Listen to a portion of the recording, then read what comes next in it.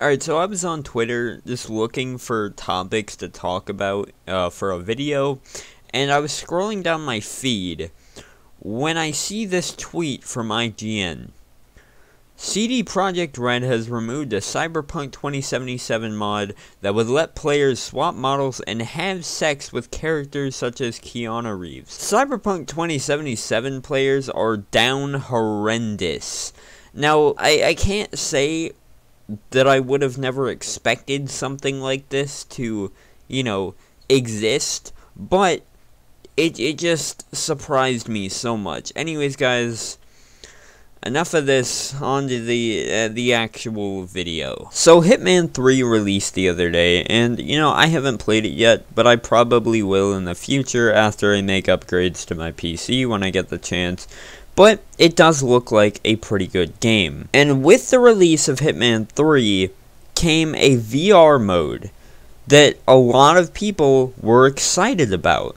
Hitman in VR sounds fucking amazing, right? Well, it does. However, the only people that are going to get to play it are people on PS4 that have a PlayStation VR headset, because it's exclusive to PSVR. Why? So when I first heard that Hitman 3's VR mode would be exclusive to PlayStation VR, I was kinda mad about it, because it makes sense to just bring Hitman 3's VR mode over to PC. Now, unfortunately, Xbox players will never they don't get to experience Hitman 3 in VR.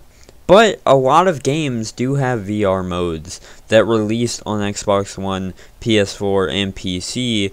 So it doesn't even matter if the VR mode, isn't on Xbox One. Star Wars Squadrons has a VR mode on PC, and I think it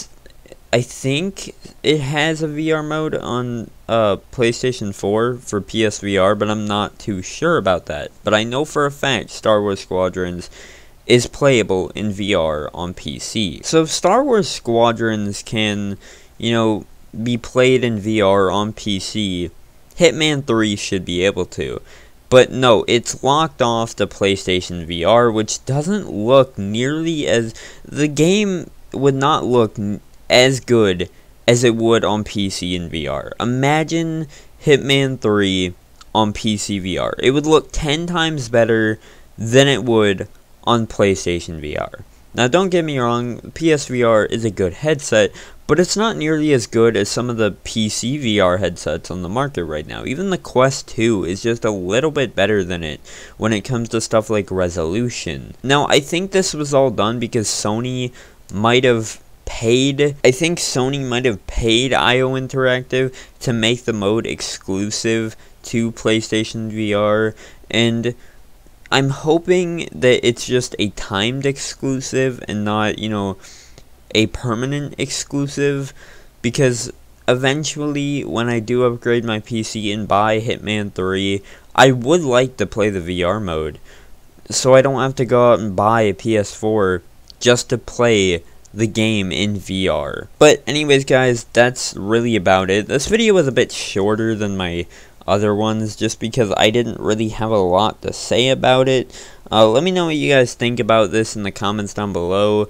Are you guys mad that it's exclusive to PlayStation VR? Do you guys own a PS4 and PlayStation VR? Have you already played Hitman 3 in VR or just Hitman 3 in general?